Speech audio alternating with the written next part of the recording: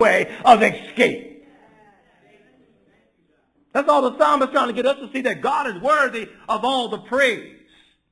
That's why you got some folks to tell you, oh, let my last breath be a praise for God. I praise God on my sick bed. I praise God when I'm up, and I praise God when I'm down. Are they trying to trick somebody? Are they trying to be holier than thou? Are they trying to be super sanctified? No, they have a relationship with God, and they understand who God is, and they understand when God allows something to happen in their life, that God will not abandon you, that God will not leave you, that God is right there. It took me a little while to begin to understand that God is the one that's keeping me while I'm trying to get out of the mess that I'm in. And if he wasn't keeping me, see, it's the enemy's desire to overwhelm us, to sift us like wheat. But God said, no, they belong to me. And there's something about praising God, and people used to say, praise your way out of it. I said, what are they talking about? Praise your way out of it. What do you mean praise? Man, I'm hurt, man. I'm broke, disgusted, and can't be trusted. What you talking about praise your way out of it? See, it's something about that praise that gets God's attention. See, if I'm sick in body, God can deal with that. But at the same time, I get my prayer request, God want to hear some praise. See, praise does something to God. Praise does something. It shakes heaven. Let everything that has breath praise the Lord. Praise. Psalmist going to tell me, make a joyful noise. Just got a phone call this morning. Somebody's family member died in a tragic accident. Gonna get up there and talk about, make a joyful noise. But God said, as long as you can praise me through the tears. See, God don't mind us crying. He don't mind us grabbing a whole box of tissues. But God said, if you can just give me a little praise in the process, a little praise while you're going through, because I'm going to be the one that's going to bless you. See, late at night when you think you're all alone and everybody else is asleep, God said, I'm there. I'm there with you and your tears and your pillow. And it does not yet appear what it shall be. It's not over until God says it's over. We need to learn how to wait on the Lord. A joyful noise at a sad time. The nerve of them folks in that church, they know I just lost my mama, and now come up in here, they have everybody jumping around praising God. You ever seen somebody like that? They mad because they lost somebody, and the whole church supposed to be sad all the time. No, don't just pray for me and pray with me. Be sad. I want everybody to have on black. But you don't understand who God is. God is saying, look, just praise me. I'm gonna walk you through this thing. I'm going to get you through this thing if you would just lift me up and praise me. So as we look at Psalm 100 today, let us see if together we can arrive at an understanding as to how we can make a joyful noise at a sad time. And you don't have to be phony with it. Because you know what? Everybody don't praise God the same way. Because you run around and shout hallelujah, you ain't fooling me. That's good. That's the way you do that. That's you. That's your personality. But don't forget about grandmama sitting over there in the corner just rocking her head. To God, that's praise. Or the sister or the brother sitting over there with tears. Wrote that. For as a man, woman thinketh in their heart, so is he or she. So God is saying that you don't have to manufacture or make up no praise. You just praise me the way. Some folks just wave their hand. Hallelujah. And God still receives that as praise. So don't let anybody try to tell you how to manufacture your praise. Because you might have to jump out your seat because you got the report from the doctor that they thought if they gave you the surgery that you wouldn't be able to walk. So you had the surgery and you still walked in the church. There are things that go on in folks' lives that this is the place where it's safe. If they do it out on the street, they might get locked up. If you just jump off the trolley and start dancing, somebody gonna come by and grab you. But when you with your family in the house of God, where folk are supposed to know how God operates, how he is supernatural, how he does miraculous things. That's why Hebrews 10:25 says, forsake not the assembly of yourselves together. He said, come on in here where you can get what you need. Come on in here where there's an opportunity where the gifts are working together so that you can be in the atmosphere, so you can be in the environment. Come on and get your fill up, because I guarantee you when you leave here, some of the stuff that God allowed you to put on the side is going to try to crop up again. But because you've been here, when you go back, you won't look at it the same way. See, once I've been in service, the mountain don't look the same way when I leave service. As long as I don't sit here and don't say nothing with my arms folded, I want the whole church to know I am mad, I am upset, I am going through. I'm just here. I ain't here to hear no word. I'm here for y'all to see me. Because ain't nobody in my house paying attention to me. I need some folks to see me stand and see what I'm going through. But the psalmist says, number one, we need to make a joyful noise. Even though I might be going through, make a joyful noise. A joyful noise unto who? Unto the Lord. Capital L, capital O, capital R, capital D. That's Yahweh. The proper name of the one true God. Knowledge or use of this name implies a personal or covenant relationship. The name pictures God as one who exists or causes existence. So when you make a joyful noise unto the capital L, capital O, capital R, capital D, you are telling the enemy, I have a relationship. I'm in covenant relationship with my God who is Yahweh. So if you want to come up in here, you got to go through him. And what the psalmist is saying, because you have a relationship, you ought to be able to somewhere in there make a joyful noise. Your motivation to make the joyful noise is not what you're going through, it's who you belong to. Your motivation to make the joyful noise is not what you're going through, it's who you belong to. See, when you know who you belong to, you give a shout. And you don't have to be in church.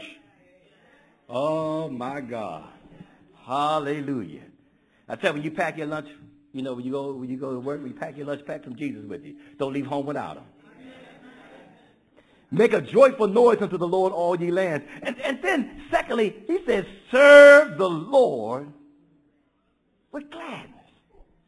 As a matter of fact, back up. That word joyful means to raise a battle cry, sound a trumpet, blast, a trumpet blast, shout it with triumph and exaltation. Don't be ashamed if you're going through something and God hasn't delivered you from it yet.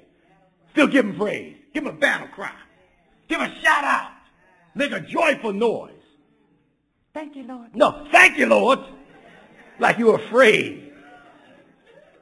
Then number two, he says, serve the Lord. That means to attend to the Lord or minister to the Lord. Serve the Lord with gladness. That means serve the Lord with delight. That means, God, I know I'm going through, but guess what? I'm going to serve you with delight. I'm going to serve you with joy. I'm going to serve you with gladness. So number one, make a joyful noise. Number two, serve the Lord with gladness. Then come before his presence. That means to show your face in front of God. Come before his presence with singing. That means a joyful voice and a joyful song. Amen. Don't come in talking about, amen.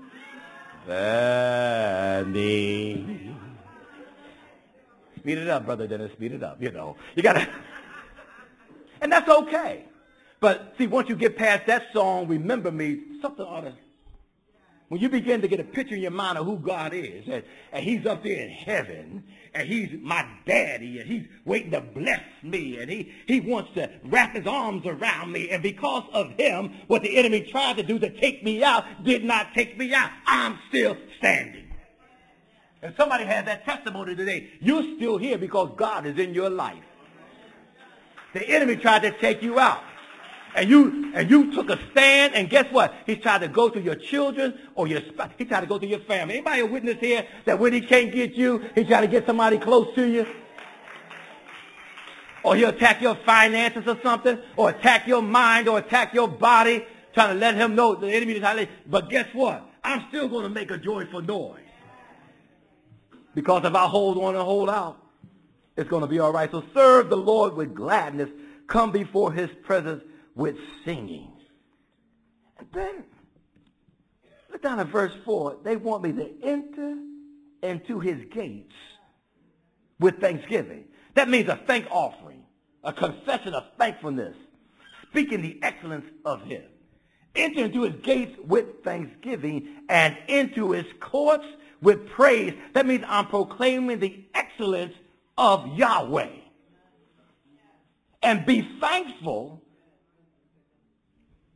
unto him. Now that's deep because I'm going through some stuff, but I've still got to praise God. Now I'm not trying to fool myself. I'm not trying to deny myself. I'm simply saying he's the same yesterday, today, and forever, and all of my help comes from the Lord. Therefore, no matter where I am, no matter what I am, no matter what I'm going through, he's still worthy of all the praise. Because the last time I checked, the last time I got out of something, I couldn't get out of it. My mama couldn't get me out of it. My daddy couldn't get out of it. My best friend couldn't get me out of it. My psychotherapist couldn't get me out of it. The medication couldn't get me out of it. God got me out of it. How do you know God got you out of it? Because I was at my wit's end. I ain't know what else to do. And he picked me up, and that's why he's worthy of a joyful praise. That's why we can make a joyful noise in the midst of it all. Because he'll never leave us nor forsake us. What blows my mind is trying to receive what he allowed to happen. That messes me up sometimes. Trying to figure out, God, why this? And we get so consumed with why this, we can't even praise him. God, why this? We get so consumed with God, why this? We ain't want to come to church no more. And what's deep is when you change your church, think it's better over there. God ain't got nothing to do with that. It has all to do with the fact of who I am in your life. And we have a covenant relationship. We have an agreement, which means that I will never leave you nor forsake you. I love you no matter what. I love you unconditionally. Enter to his gates with thanksgiving, into his courts with praise. Be thankful unto him and bless his name. I said, okay. Okay, Psalmist. I like your verse 1 and your verse 2, your verse 4. But why you want me to do all that? He said, well, go back up to verse 3. And Minister Mitch touched on that. Know ye that the Lord, he is God. Acknowledge who he is in your life and begin to understand, can't nobody do you like God. Oh, see, that's something, because once you're armed with knowledge and wisdom of who God is, can't nobody mess with you. And see, each victory helped you some other victory to win. So the other stuff I went through, that was lightweight. So now the enemy turned it up, but God said, I'm still here with you. Know ye that the Lord, he is God. It is he that hath made us. That means he got his hands in my life. He got his hands on my life. So I already know that he's God. I know he's Yahweh. It is he that hath made us and not we ourselves.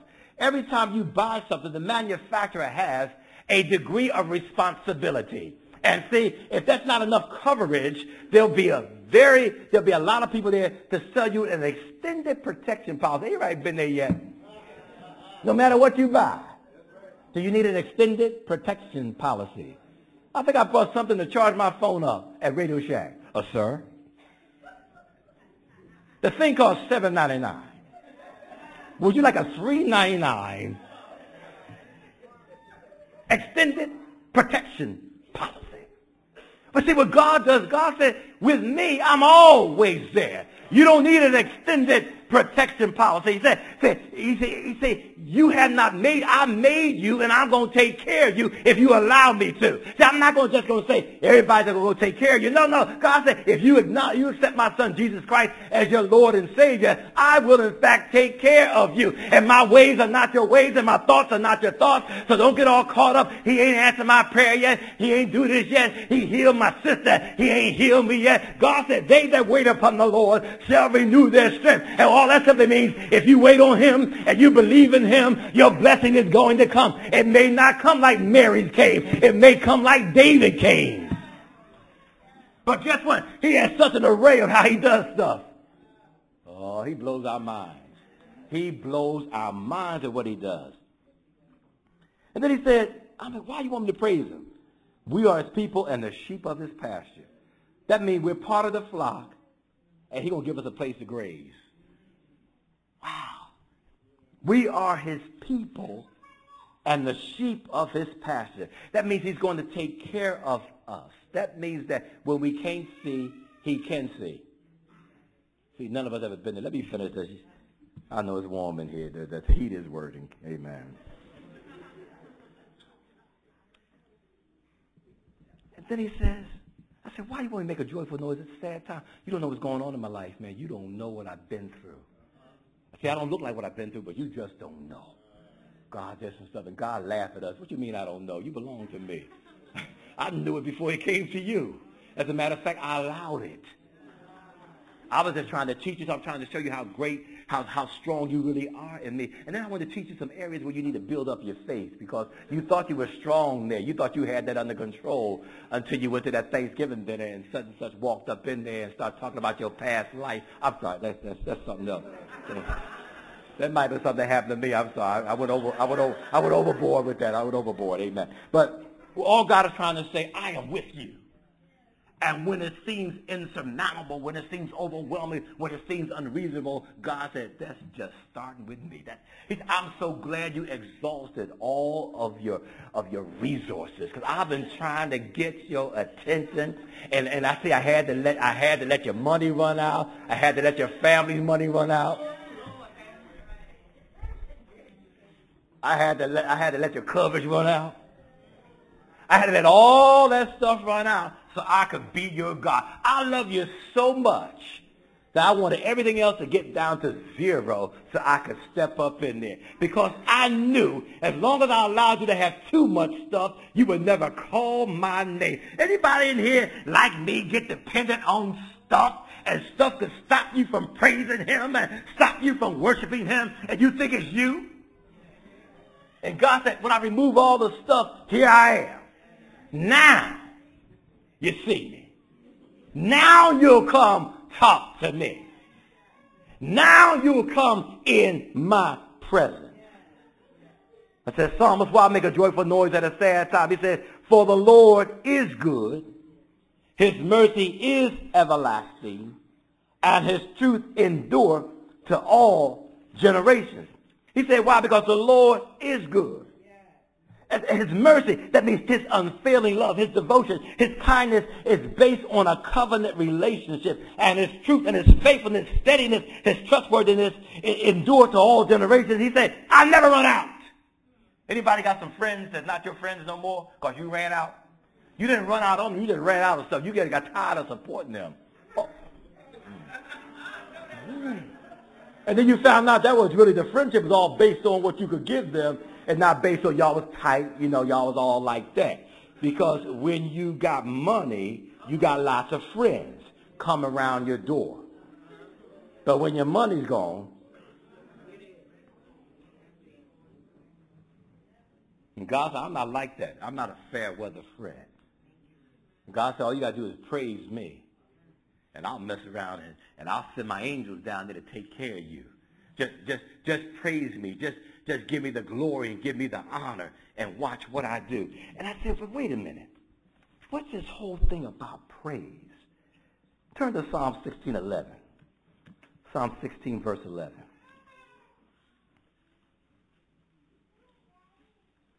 And praise God at a sad time. Man, she must be crazy. I just lost my job. It's time to make a joyful noise. But God said if you had a joyful noise when you had a job, and I gave it to you, if you had a joyful noise when I gave you the job, then if you don't have one, still have a joyful noise because I'm going to still take care of you. Look at Psalm 16, verse 11. Thou wilt show me the path of life. In thy presence is the fullness of what? Joy. And at thy right hand there are pleasures forevermore. And see, when you read the psalm is saying, look, he's worthy of all the praise. But then when you get to Psalm 22, verse 3, that's where the enemy don't want you to praise him. Because you're going to find out why people will say, praise your way through it, or praise your way out of it. Look at Psalm 22, verse 3. Look what it says. But thou art holy, O thou, talking to God, that inhabitest the praises of Israel. So we are his children, just like Israel. The Israelites are his children. These promises belong to us. But the word inhabitants in the Hebrew means God dwells in our praise. God stays in our praise. God gets settled in our praise. And God lives in our praise. That's why the enemy does not want you to praise him. But that's why the psalmist said, make a joyful noise unto the Lord, because when you praise him, God shows up. When you praise him, God dwells in your praise. And when he dwells where you are in your praise, then something's got to change. See, when God stays in your praise, something else got to change. Why? Because if I got all these problems and I praise God and God shows up, God is so great, some of these problems got to go to make room for my God. Oh, understand what I'm saying? He inhabits my praise. So if I praise him while I'm going through, when God lives in my praise, all that other stuff got to move out the way, because God is so great, he needs a lot of room. Oh my.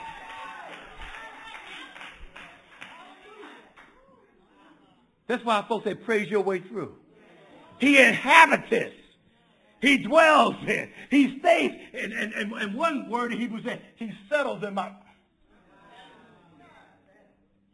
That's why I will bless the Lord at all times. Yeah, stuff ain't right. But guess what? If I want him to come nearby, I'll just praise him.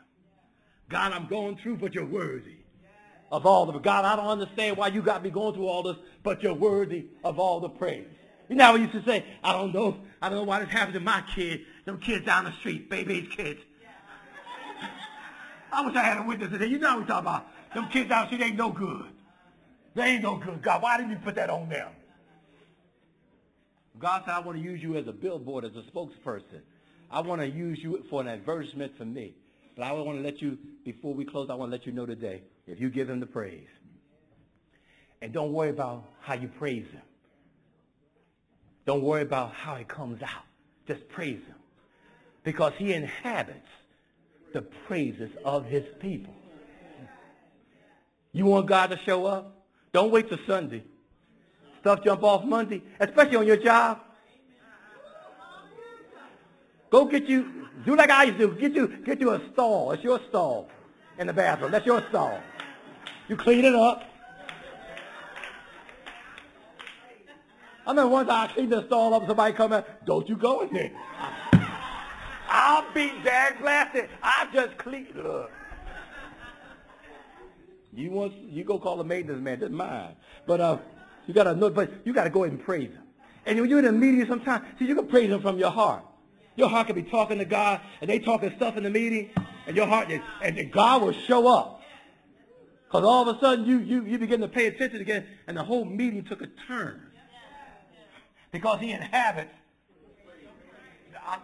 Don't you be somewhere and think you about ready to get in trouble and you start calling on the. Think about that when you leave here today. He inhabits the praises of Israel. He inhabits the praises of his people. So you give God a shout out. And okay, let me not push you. Because some of us, we cute and we dignified. And if you're on your job, you don't want to get in trouble, don't get written up. You won't get a pink slip, you know what I mean? You can go in the corner, excuse me, I need to take a restroom break. Hallelujah, Jesus. You can be quiet with it. You ain't got to get all loud. You can be quiet with it. Lord, in the name of Jesus, they don't know you about ready to show up in there and do something in this place. Do the same thing with your spouse, acting foolish. Say, Jesus. All you got to do is praise him. Praise him. You don't have to like what you're going through. Just praise him. Why? God said, don't praise me for the cancer. Praise me for the fact I'm a healer. You broke, don't praise me because you're broke. Praise me because the earth is the Lord's and the fullness thereof. A cattle, see, God, you got to turn that thing around. God said, when you praise me, you're not praising me for the problem. You're praising me because I am your Savior, and I can help you with the problem, and I can solve that problem, and I can heal your body, and I can deliver you, and I can protect you, and I can take care of you. And I can love you where you are to get you to where you need to be. You ain't got to dress up for me. You ain't got to go through all of this. Make a joyful noise at a sad time. Yeah, I learned how to make a joyful noise at a sad time because I don't want to stay sad. A lot of times we don't understand what God is doing, but guess what? Just praise him. If you trust him, praise him. You trust everybody else? Yes, we do. How many of y'all saw the money in the bank for your paycheck this Friday when you get paid? How many of you went and saw it? Before you checked in money and said, before I work 80 hours for you, sir, ma'am, take me to the vault. I want to see that you can cover my pay. We trust everybody else. The weatherman says it's going to rain. We will miss the trolley or the bus to go back and get our umbrella or to get whatever we want. But when God says it's going to rain, they laughed at Noah. When God says he's going to hear you, can you, God? When God says he's going to give you a job, when God says he's going to fix your relationship, we love to doubt God. You know why? Because it's spiritual. We have to learn how to be spiritual. And when you come to Christ, we're spiritual. We're not natural. And God loves us so much that he gave his only begotten son. Yes, he did. We're not worthy, but through the blood of Jesus we are. The Bible says if I was still messed up, God loved me so much that he sent Jesus to die for me. Wow. Think about that. You got some family members that leave you high and dry. But Jesus saw me in my mess. And God said, what are we going to do? Jesus said, look, can't nobody pay the price that you're asking but me.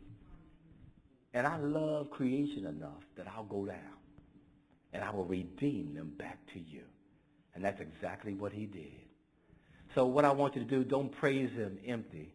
Praise who you know. Amen. Don't praise an empty God. Praise the God that you know. Yahweh. The existent one, the one that causes to exist. The capital L-O-R-D. The covenant relationship God. That's who you made the relationship with. Amen. You know, you go someplace, I don't want to talk to your representative. I want to talk to their head. You got to do that sometimes. And they start giving you the runaround. Who's over you? And the person over them starts talking stuff. Who's over you? Eventually you won't get to the top. But through Jesus Christ, we go straight to the top. Straight to the top. And he died, but he resurrected that we might have life and have it more abundantly. But if you don't remember anything else from the day, he inhabits the praises of his people. That means he dwells in your praise. So when you praise him, don't mess with folks. They be praising the Lord. Amen. Just get out the way. Some folk wild with it. That's cool. Yeah, amen. Some folk cool with it. But whatever you do, it's all right as long as you praising God. But God is saying, if you just praise me, because I want your praise. I'm seeking those that will worship me in spirit and in truth. And God says, see, and when you praise him, the enemy gets to say, oh my God. They done called them the heavyweights. Oh Lord. Oh my God. You know, it's not like that Maytag repair person never gets a call because the Maytag never breaks down. Up in heaven, the angels saying, will y'all call him please so I can get me some work? Will y'all stop trying to do stuff on your own so I can get me some work? My wings are out of action. I need to flutter. If y'all just come. God will dispatch somebody for you. That's how much he loves us. And don't worry about trying to be perfect. He already knows us. He already knows what we can handle. Everybody's thinking, no, I'll join church when I get perfect. Well, you never join. You'll never join. Perfection is not within your realm. It's not within our realm. But when God speaks to you and God is drawing you unto him, God is saying to you, look, come on, be my child and praise me. And make room because I'm getting ready to live in your praise. You don't even have to add extra room on your house for God to move in with you. Just praise him. I'll dwell right in your praise. Let us all stand. Amen. Hallelujah. A joyful noise at a sad time.